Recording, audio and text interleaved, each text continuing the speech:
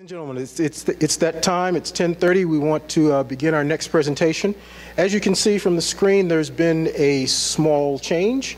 Unfortunately, we had a speaker who could no longer make it for uncontrollable circumstances. So we've shifted the schedule around a bit.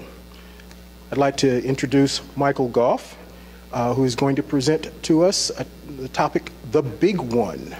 Okay. Not about Ron Jeremy. No, it's not exactly the zombie apocalypse, but it's bad enough if it happens. Okay.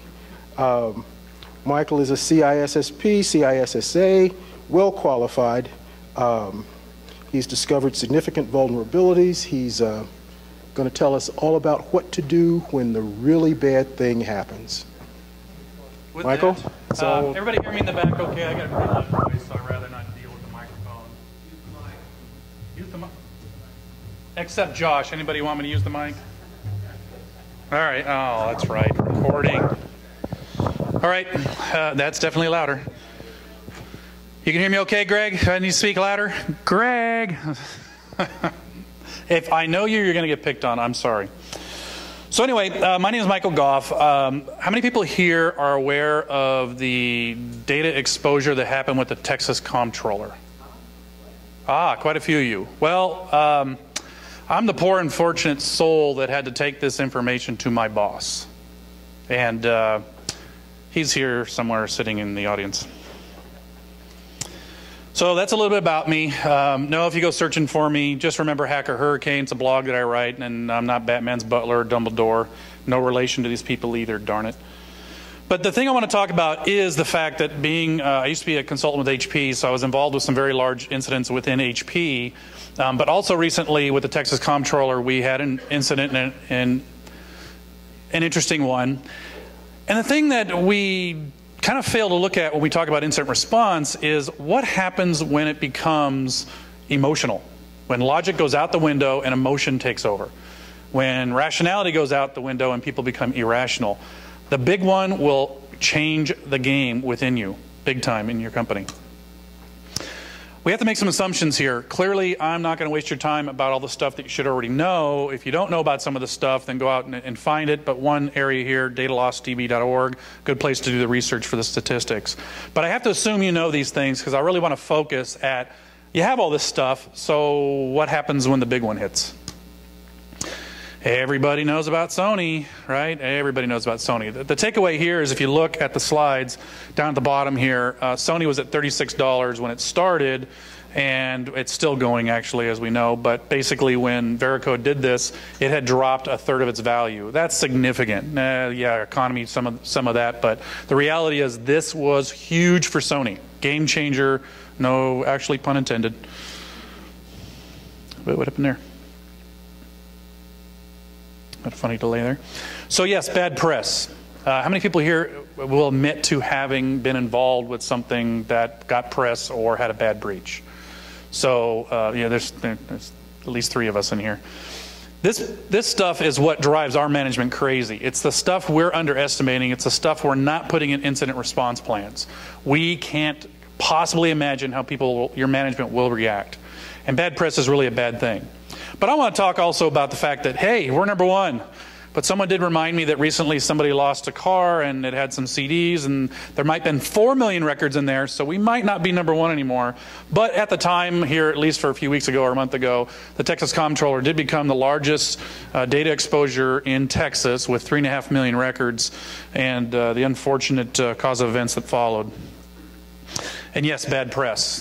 Deal with the fact that I definitely underestimated going to work for an elected official and what they might do in the event that an incident of bad nature to this magnitude occurred. But clearly bad press was something we read every day. Your management will not react quite like you think they would when this occurs. But wait, the government will save us. So if you don't know about this, they are working on a data breach law. Now, if those familiar with those of us in California have been dealing with this for a while, data breach laws are great and dandy and all, and just like we heard MJ talk about the fact that HIPAA requires you to disclose this information, but the feds want to make everybody do it. So do you think maybe there might be some burying of information, that maybe some companies will hide some stuff? I think so. And so we're going to talk about what happens. So what will you do? Well, clearly, you're going to start updating your resume. How many people here really feel the fear that if this occurs, update your resume? At first, you're going to think, we're going to work through it. We're going to get through it. But remember, rationality becomes irrational. I'm stealing this from a colleague. And clearly, logic goes out the window and becomes emotion. How management will react will blow your mind. Because really, what do we think we've become? We're just become, security professionals have become scapegoats. If something like Sony occurs, or in the case of what was involved with me, people lose their jobs. And it wasn't even their fault. So really, we're scapegoats for something that probably A, we told you existed, and B, already asked for budget, and C, there was no money or you didn't give it to us. So really, what will you do? So knowing this, that you might be fired or you're a scapegoat, will you even tell management? How many people here live with that fear? I definitely know where I've come from. They definitely live with that fear. And if you tell them, will you get terminated? So we got to take this into account. Now, management. What about management? Well, clearly management's going to take the approach, I didn't have any relation to that security person, right? First, they're going to deny it. They're not going to take ownership. They're not going to take responsibility. This is the first big mistake. Okay, I'm sorry, but the top has to immediately say, my bad. So that's something we got to keep in mind. They're also very much me, right? Because all they're really worried about is the bonus. They want to make sure that the Sony stock drop and all the options that go along with that do not occur to them. So again, the 7 stages, denial, anger, blah, blah, blah, they're going to go through it, and you are going to be deep in it. And you're going to go home at night shaking your head going, what is going on here? And of course, a famous saying that a friend of mine likes to say, when in danger or in doubt, run around and scream and shout. Boy, we definitely saw a lot of this. And of course, you're fired. That's what management will do. So how would management act if you disclosed a breach of the size of Sony, TJX, Heartland, or the Texas Comptroller? Has anybody even discussed this with management? I want to see a show of hands. Has anybody even said, hey, we need to talk about what would happen? You know, let's talk about these breaches. How would it affect our company? How can I even get to the point that I start talking to you about this subject, because this is the big one? I mean, it hasn't happened to us, so I'm not going to worry about it. It's probably the reaction, you know, how you respond.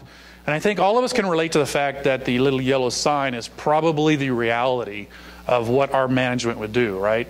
I don't want to know about it, and I'm not going to do anything about it until I see my name in the papers, or worse. And of course, once that occurs, nothing gets their attention more, especially elected officials and CEOs of companies, when you get your name in the paper. Sony lost a third of their stock value. I'm surprised I did not read about some CEOs at Sony, some EOs of some sort, doing Harry Carey or something, because man, that was bad. That was really bad. The interesting thing about Sony is apparently there's a lawsuit going on where Sony actually terminated a bunch of security people that were doing internet security presence just before this occurred. Now, does that mean there was some inside information that they know this already occurred, so they wiped everybody out before it released? Don't know. Won't know probably till the lawsuit's completed. And of course, the comptroller has a reputation. She's well known. She's well liked. She potentially is going to run for additional office. This is a bummer. This is tarnishing her reputation. And again, your CEOs or your CFOs who might become CEOs are going to react to this kind of situation. And will they make it worse, or will they make it manageable? Us as security professionals have to think about this and realize we have all the plan in place, but this incident is going to definitely change things. And what about you? So let's talk about what you can do. First off, we all have to understand what our company has. A lot of times I've heard as a consultant with HP, we don't have anything anybody wants. Oh, yes, you do. You have resources. If you're a cloud provider, like the company I work for now, we have resources. If somebody got a hold of one of our Amazon instances, there's a lot of juice, a lot of horsepower, a lot of CPUs there. They can do a lot with it. There's nothing in there that you may need, but that device is something they want. Reputation, political. We see what obviously HouSec's been doing in attacking sites. We now heard Anonymous is going after the cartel. That's hackers going after drug people. That's an interesting thing to think about. So you really have to figure out what it is. And again, I would have probably never put the comptroller's reputation down as something that I would have really said is a key asset, but it really is. So we have to start considering these kinds of things, because that reaction is what you're trying to avoid. You're trying to make sure that she can maintain political office, or he, or whoever you work for. So really figure out what that is. Get everybody to agree what that is. Have you discussed these kinds of things? I talked about this before, but this is something you need to do. We need to get to the point as professionals to say, look, management, we got to talk about this. We need to start talking about this now, so in the event it happens, we're not surprised and we're not completely emotionally reacting here, and we're not irrational. We've actually thought about this a little bit, so at least it's in our minds. Hopefully, maybe even down on paper if you go far enough. That would be really good. And yes, train management. We do security awareness training, right? We all try to train our users, but what about the reactors when something goes boom? And hey, I think TGX was really clever. They spent a lot of money, or planned to spend a lot of money to fix their issues, realized after giving out these $30 discount coupons, which were transferable, so if I got one and I didn't want to use it, I could give it to Josh, that they suddenly saw an increase in stock because everybody's like, ooh, discount coupon, let's go spend. So from their perspective, whoever came up with this idea, marketing-wise, to deal with the big one was clever, because clearly it would diffuse internally what happened, and they didn't end up spending a lot of money on the improvements they were told they needed. So again, you talk about this ahead of time, you might think about what you could do to prevent management from freaking out. Role-based awareness training. We talk about it. ISO says we have to do it. NIST says we have to do it. Everybody says we have to do it. But has anybody here have management role-based training? Show of hands. Anybody? Nobody's raising their hands. So why isn't management a role? Incident management is something we have to do. They are a role in incident management. Yeah, lower management, lower management. No, we need to get to upper management role training here. We need to get them to start thinking about this. We don't want the train wreck to occur.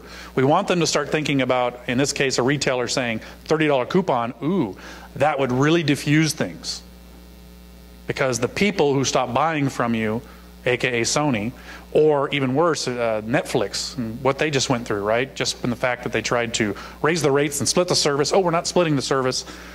They got to think about this stuff before you execute, so you can kind of mitigate the scenario. And again, why is it important not to drop the axe before incident management can fully take hold? If you start firing people before you've completed your work, you're going to lose a lot of talent. And for those of us who are security researchers, there's an interesting side effect of being a security researcher, which we saw from down under. Patrick Webster, if you're not familiar with what happened there, he found a system that did some invoicing. Him and a friend happened to be looking at it, saw some information in the URL, said, oh, what if I change this to number 2 or whatever he did, and he got his friend's invoice information. He went, oh. So they wrote a script, they harvested about 500 records and realized, oh crap, these people have an issue. And like good researchers and security professionals, they reported it. And of course the company said, thank you, thank you, thank you. We really appreciate that. A few days later, the government shows up at his door, the authorities show up at the door and says, you are in trouble. They tried to press charges against a researcher for harvesting 500 records, when in reality, he did the right thing. But what happens when you do that? People start to talk. People have already left the company when this problem was originally discovered. Things got blown out of proportion. And one thing we know for sure, I can tell you for sure, I experienced this in my data exposure, was people talk once they leave. There was things I saw in the press that there's no way anybody else knew except the people in this room. And that really concerned me, because that means there's some angry people trying to, in the case of the comptroller, CPA was just trying to CYA. I'll steal that from a friend of mine. So keep that in mind. Or will they cooperate like the card key vendor? I'm doing a presentation with Ian after lunch about a card key exploit. Actually, it's not the key itself, it's the whole system. And I highly recommend you come look at that. We're going to have the device actually set up in the locksmith area. But this vendor, we notified US Cert about the vulnerability, and within 6 days of sending them a certified mail message, the CEO of the company contacted us. 6 days. They have been the most cooperative company ever. They have provided us all the hardware we're about to show you this afternoon. They updated their software based on our recommendations, and amazing. But they could have very well said, ooh, you know our systems are used in government agencies. We don't think you should talk about this, and here's why. So are they going to be cooperative, or do people reporting stuff? Users, right? Every one of us has public users. What will your management do? How seriously will they take, I found this problem, will you fix it? We all work with vendors. I am a third-party vendor for you. I found this problem. Salesforce does scans of their partners. For example, I found these issues. You need to fix them, or I'm going to cut off your contract. How does management think about that? What kind of priority? It's important to know that and how you're going to deal with that. And you may pay a reward. Google does it with browsers, right? That's Firefox as well. The blame game. Yep, clearly everybody wants to do this. And that's something that is a problem. Because the reality is when you're reacting or overreacting and you've gone completely emotional with the situation, blaming somebody is the absolute wrong thing to do. So if you don't talk about this to your management first and say, look, incident management says we investigate, we gather information, we do a post-mortem, and we say, this is what broke, this is how it hurt us, and this is what we do to prepare for it. If you overreact before you do all that, this pointing games and finger stuff, you're going to fire the wrong people or make your situation worse. And really, it's everyone's fault. Get that to be agreed to as part of this enhanced role-based management training or incident response improvement. Were you understaffed? Were you under-budgeted? How many people here think they're not understaffed or under-budgeted? I should see everybody's hand go up, right? No. Yeah. One thinks he's properly staffed. That's rare. And of course, something to consider, believe it or not, if you really need to fire somebody for political reasons, find somebody who already left. Consider that as an option, believe it or not, because they left. There might be somebody you could actually blame for this. But consider these factors as a part of talking to management. We seriously need to talk about this thing so we can prepare for it. So training management. So what do we train in management? What's important for them to think about? Do we have options? Do we know what's going to happen? How do we act before the big one hits? First off, don't interfere with the experts. One of the things I can tell you from my experience at the comptroller was we had people that knew zero about security, going around to all the division managers, scaring the holy bejesus out of them, making security decisions. That's bad. That is really bad. You really have to leave this kind of stuff in the hands of the experts. And management needs to understand and accept that. If you don't trust us now, and we can't get that line of communication going for this kind of problem, you can pretty much guess that that first slide I had about you updating your resume is something you should seriously consider. It is definitely, I definitely look at the companies I work for much differently because of this. Hiring consultants. Oh, we got to bring in Gartner. Oh, we got to bring in consultant A. We got to get an evaluation of this. Wait a minute.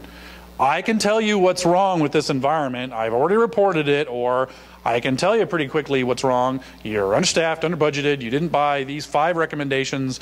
This, in the case of Sony, Veracode says a $10,000 scan would have prevented this. They would have found the SQL hole, fixed it, and this would have never happened. All right, so we already know this information. And you got to get management to trust us to some point that we can tell you a lot cheaper.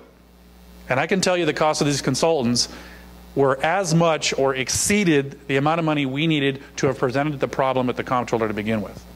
That's not a good thing. That's a waste of money and it's a waste of resources. Yes, information security is underfunded. How many people here don't agree with that? It's underfunded, right? We are insurance.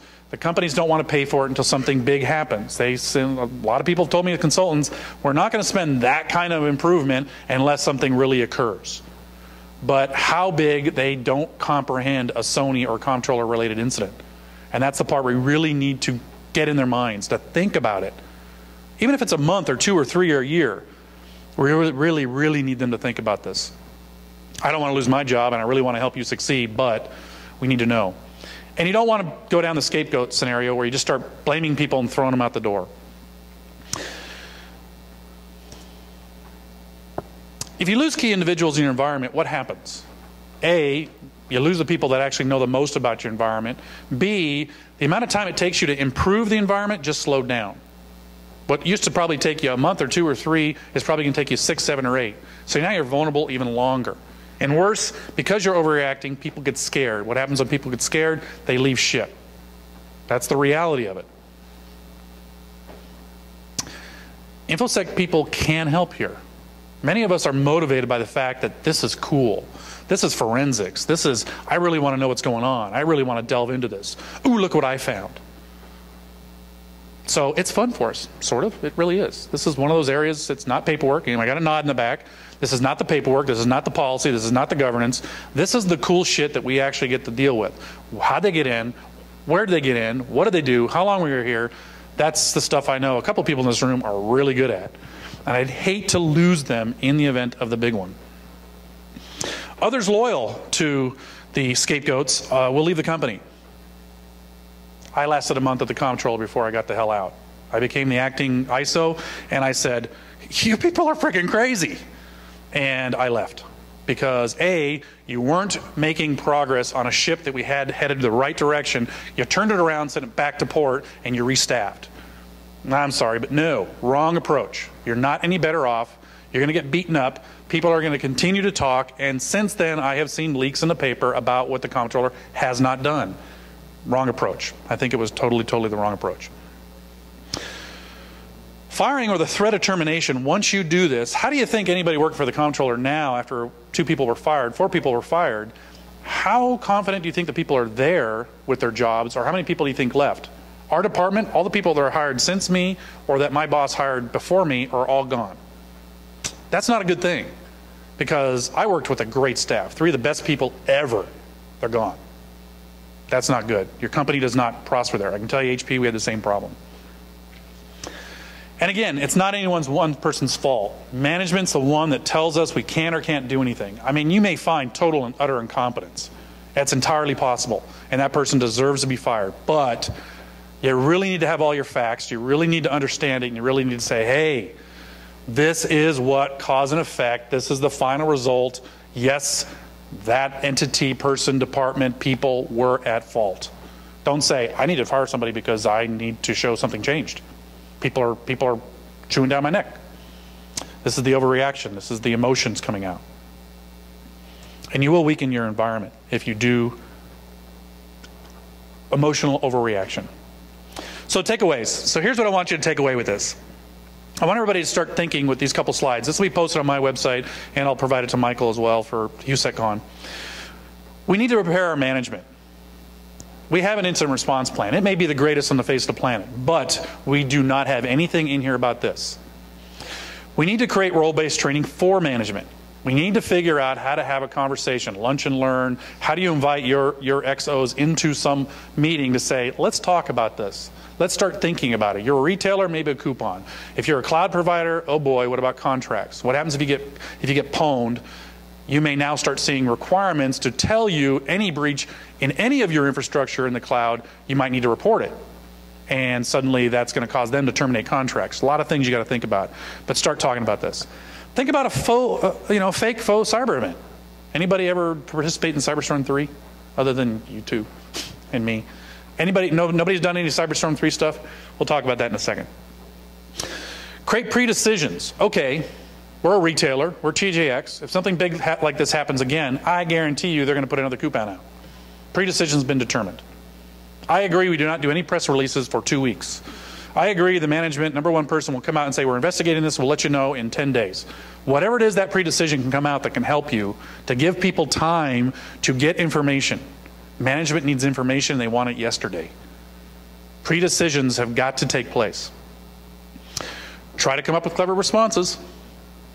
Get management to consider the worst case scenario.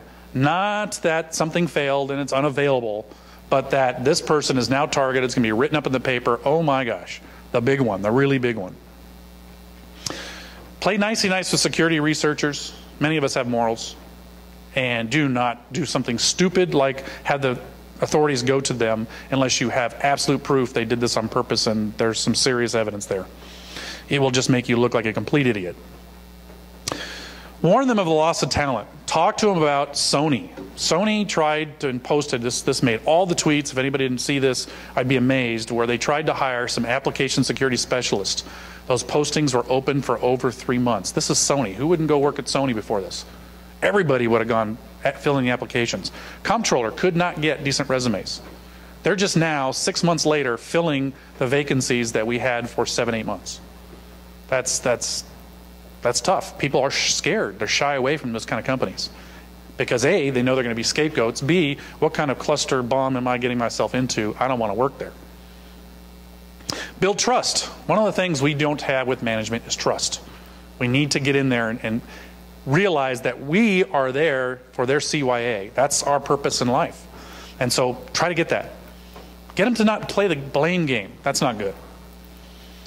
Cost savings by trusting. Don't go hire a bunch of consultants. Spend that money on actual improvements. Please trust us. Please listen to us. This is what we'll need. We have the priority. It comes up every year. Everybody does budget. Everybody has a priority. Everybody gets some sort of funding or not. And so just execute on the plan. And then if it doesn't work, you can fire us later. But be proactive. That's the big one. Be proactive. If you haven't participated in Cyberstorm, whatever, 1, 2, or 3, 4 is going to be next spring, next fall, I would recommend it. That was a fantastic experience for me. So my boss set up the local criteria, Homeland Security set up the global criteria, countries all over the world participated, agencies all over the United States and within the state of Texas participated, not as many as I'd like to see. But the experience was fascinating because I'm telling you, the reaction to some of these agencies and companies blew my mind. What do you mean you haven't called the Fed yet to find out what's going on with this? It was an amazing experience. So bring it emotionally into your company. What's the unique thing you do that if it got pwned, I'm a cloud provider, I got data exchange going on in Amazon as well as Azure. If somebody totally took over one of these units, how would our clients react? What would happen to our agreements? What would they do for future business? Would they terminate us? Would they blacklist us? What? Think of the worst possible scenario, understand your assets, and say, let's spend a half a day, one of these management brainstorming sessions, and say, let's go through this. What do you think you would do? What would be your first response? Well, we'd obviously have this. Go through it. Capture that. Get them thinking. And that's what Cyberstorm 3 was all about. Go through this. Try to see if it would work. Dry run. Probably the worst DR experience you're ever going to have, because at least DR, they've gone through it for years and years and years. This is kind of new and nobody does it. But clearly it is a great opportunity for you to really get management involved. And like any DR plan, repeat it every couple of years. Cyberstorm's 3 is every 2 years. Or Cyberstorm's every 2 years. And if you prepare for that big time breach, really, really bad, Sony comptroller kind of breach, you can help to avoid or mitigate the issues that will occur, thus avoiding the scapegoat and bus methodology. Because scapegoat plus throw me under the bus does equal termination. How many people in this room do not want to be terminated? I know I'm one of them. Yeah, everybody raises their hand now. So that is the takeaway. Think about this as role-based management. And if you have any questions, great. But if we are going to share any information, the camera does have to go off.